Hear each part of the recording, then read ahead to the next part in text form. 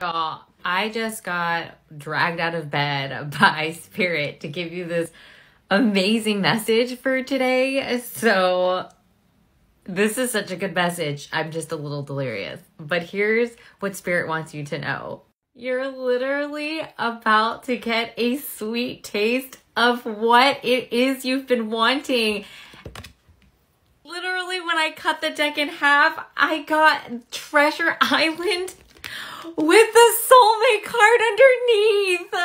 The amount of good shit coming your way is like ridiculous. But here's the key to bringing it all in.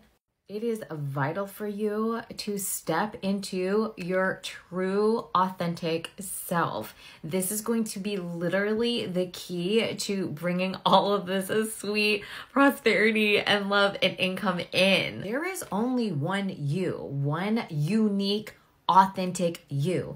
And when you can embrace the fact that you are a very original, unique, one-of-a-kind expression of the divine, your ego can finally take a rest and you can really start embodying your truth and acting the way that you would want to in order to get all of the things that you desire. It's time to find your sacred flow. The systems that you've been currently using have been way too rigid. It's almost like all of these rules and regulations have been like throwing a wet blanket on your creativity. And Spirit wants you to throw off that wet blanket and really express yourself fully like the beautiful creative soul that you were born to be. Let whatever chaos and negative energy, old rigid ways of doing things, let that chaos just get blown away by the wind.